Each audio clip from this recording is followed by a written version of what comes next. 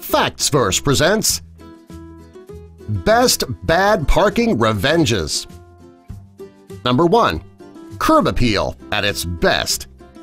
The person driving this Corvette decided that they should be able to take up 2 parking spaces to protect their car. Well, since these were the last 2 parking spots in the lot, this was very inconsiderate. When the driver of his truck pulled in and saw what was going on, they weren't going to take this laying down. Instead, thanks to the big tires, the driver parked up on the curb, right beside the Corvette. Number 2. 4 spots for 1 truck equals trouble. The person who drives this truck must really love this truck. In a crowded parking lot, they decide to take up 4 parking spaces. Clearly, it has angered somebody who just so happened to have a package of sidewalk chalk in their car. They drew arrows pointing at the car and wrote exactly what they thought of this thoughtless driver. Number 3. The business card. The person who made this business card obviously has run-ins with bad parkers on a regular basis. I mean, why else would a person go through the trouble of having business cards made up?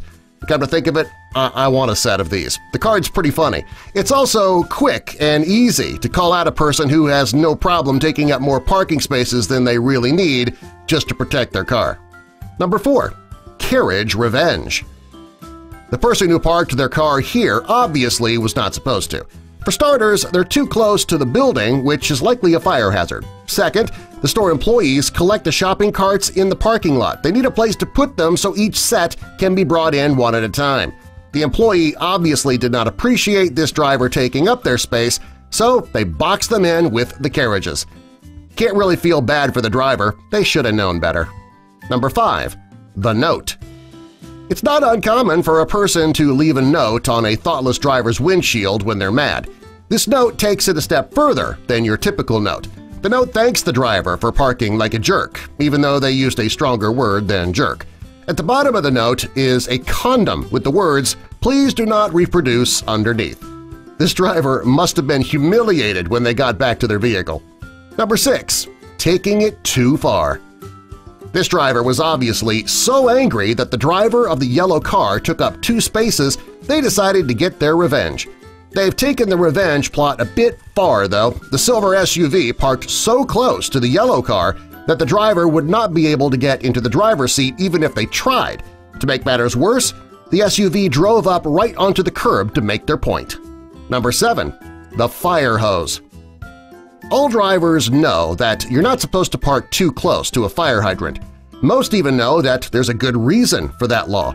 The person driving this car either thought the laws didn't pertain to them or there was no need for the law in the first place. When a fire broke out and the fire department needed access to the hydrant, the driver was nowhere to be found. To get that much-needed water to put out the fire, they put the hose right through the person's car. Serves them right for not knowing any better. Number 8. The diagram. This note was written by a driver whose neighbors constantly park in front of their driveway, blocking them in. The note shows a diagram of how the person parked and then an explanation about how they should park. It was not very nice, especially what the homeowner wrote at the bottom of the note. The homeowners must think the driver has poor hygiene, too, because they went on to explain how to wash the person's hair. Number 9. The horizontal park. This is by far one of the best bad parking revenges. The driver of this SUV was so worried that their truck would get hit at an Outback Steakhouse, they decided to park horizontally rather than vertically. The other customers going to eat at the establishment, they didn't think this was right, so they decided to get back at this driver. One car pulled in front of the truck and the other pulled into the rear, completely blocking the driver in. Kind of makes you wonder what happened afterwards, doesn't it? Did the driver of the SUV seek out who was blocking them in order to ask them to move? Was the driver too embarrassed to do anything, so they just waited in the restaurant for the 2 cars to leave? Did the 3 drivers get into a fight in the parking lot? Unfortunately, we will never know. Number 10. No parking. The car in the photo on the left is completely boxed in by the buses. It leads you to believe that this area was for buses only, and the drivers didn't appreciate a car parking on their turf.